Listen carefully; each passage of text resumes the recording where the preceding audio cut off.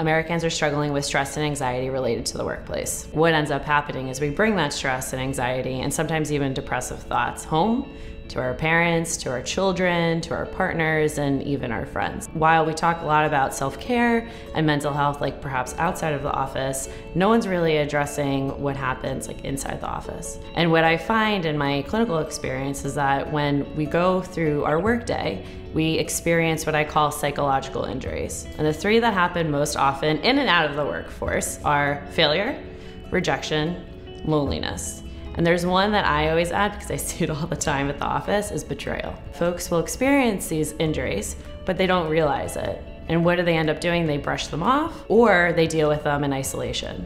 And what I find is that a compounded effect of all of these injuries can actually lead to clinical depression or clinical anxiety. So we actually have to address them. There's a few different things that I recommend for folks to deal with workplace stress and anxiety.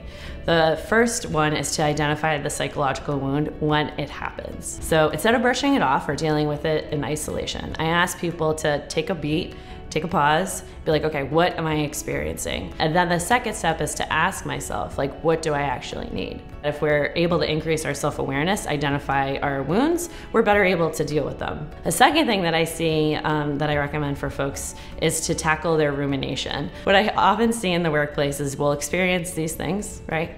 And then we will obsess and overthink them. If they've noticed that they're ruminating and they're really thrown off in their day, the best way and really the most effective way to combat rumination is quite simple, is to write down your thoughts. If you actually put pen to paper and write down like what happened, that's gonna actually be productive. It's gonna structure your thoughts, and then hopefully you can actually create goals out of what you write down. We have to be able to turn the page a little bit more effectively.